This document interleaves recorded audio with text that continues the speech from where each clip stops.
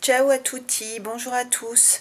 Je vais vous parler des embouteillages de la circulation routière parce qu'hier en fait je me suis retrouvée dans les bouchons en allant au travail et j'ai filmé, j'avais la caméra avec moi, j'ai filmé sans que ce soit prévu et donc je vais vous passer la vidéo aujourd'hui.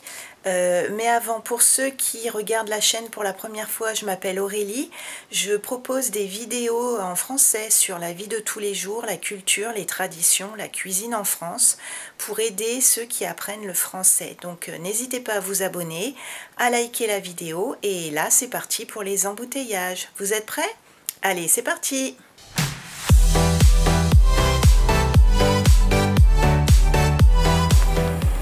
Alors comme vous voyez là je vais au travail et il y a beaucoup de voitures qui roulent à 2 à l'heure.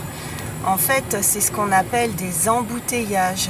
On dit aussi il y a des bouchons. Donc vous pouvez dire soit il y a des embouteillages ou il y a des bouchons. Ça veut dire qu'il y a énormément de trafic.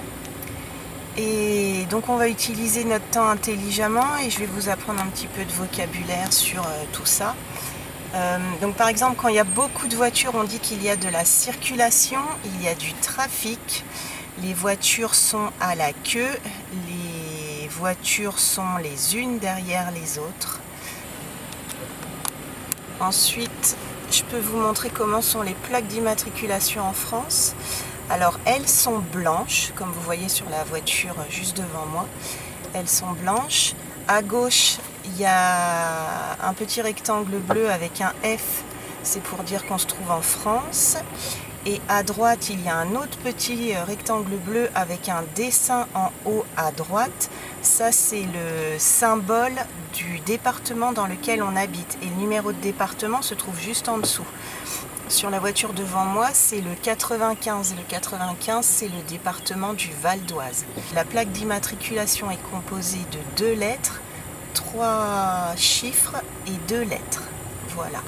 Et on peut aussi dire que les bouchons c'est stressant, c'est énervant, c'est usant quand on a ça tous les jours pour aller travailler. Voilà, on perd notre temps. Peut-être qu'il y a eu un accident devant, on le saura tout à l'heure si jamais il y a des pompiers, la police. On est toujours dans les bouchons, donc écoutez, je me dis que là je vais vous apprendre un peu de vocabulaire sur la voiture. Alors là c'est le volant, c'est ça qui donne la direction de la voiture. Ici c'est le commodo, c'est avec cette commande là, ici là, qu'on active les clignotants, clignotants à gauche, clignotants à droite, ou qu'on allume les phares. Quand par exemple il fait nuit, on met les phares. Ça là, ici, c'est le compteur. C'est avec ce cadran qu'on voit la vitesse à laquelle on roule.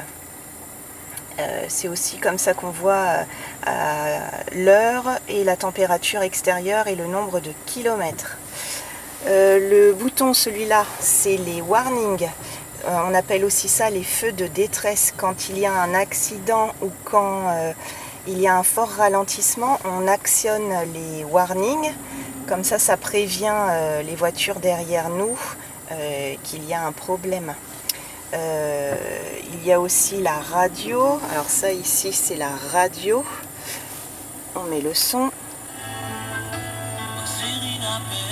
Voilà, le son pour augmenter ou baisser le son de la radio. Donc je ne sais toujours pas pourquoi il y a des bouchons. Il n'y a toujours pas d'accident en vue et ça a l'air de continuer sur des kilomètres. Donc bon, à tout à l'heure.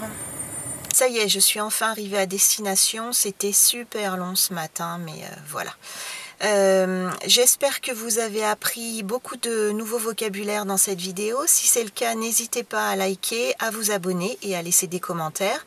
Et écoutez, moi là je me dépêche parce que je suis très en retard. Donc je vous dis à très vite pour une nouvelle vidéo. Et voilà, à presto, ciao ciao.